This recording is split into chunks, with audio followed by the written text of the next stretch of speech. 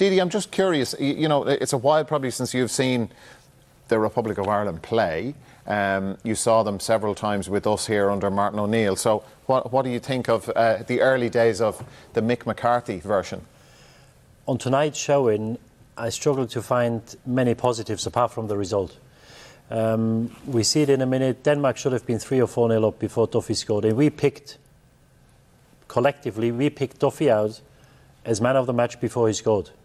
So you've got a centre-back who's man of the match, and at the same time, as I said, we see it in a minute, 5, 6, 7 clear-cut chances for Denmark. So that shows that things haven't been right today. And, you know, you talk about the ability with the ball. Where I was disappointed today, I think they were second best for most of the night because every second ball went to Denmark. That's communication, that's awareness. And when the balls drop, they've been chasing the game for 90 minutes. And if you do defend for large parts of the game, what happens is that when you do have possession, nobody's showing for the ball because, you know, everybody's kind of struggling. You've been chasing the ball for large parts.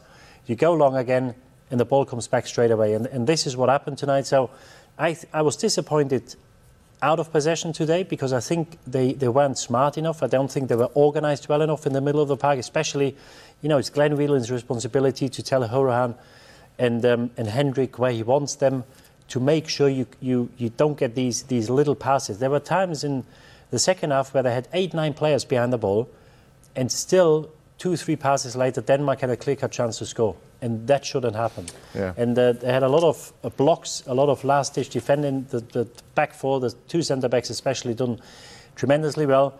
But I think out of possession they've got to be better, not just being aggressive. I think you've got to be smart as well.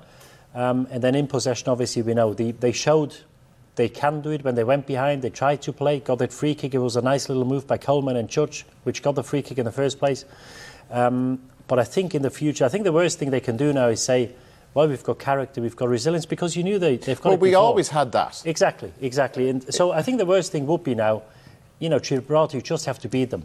Whichever way, you have to beat them. You've got 10 points. But I think when you move forward, then I think in the next 2 games, then are Switzerland and Georgia, without looking too far ahead, they've got to be better than tonight. But, you know, those points you make about, like, I suppose that we were playing the 10th best side in the world, a side who went out to Croatia on penalties in the last 16 of the World Cup. Like, they're a decent side, and to be, like, you're going to have to do a lot of defending. Like, Duffy was doing his job, yeah? Yeah, no, but this is not a team that takes, you know, this is a team that usually struggles when they have to break teams down. But they did today, or tonight. They had numerous chances.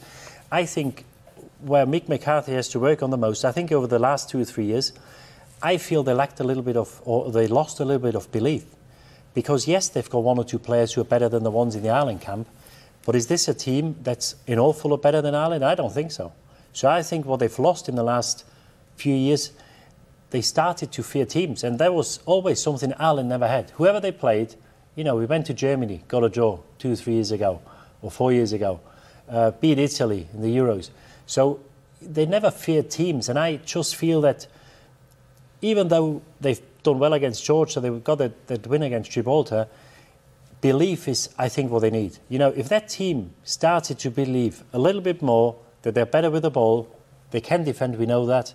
I think there's no reason to believe not to. Is that understandable, though? Yeah, well, I think Mick's going to look at that and say we can improve an awful lot from that performance.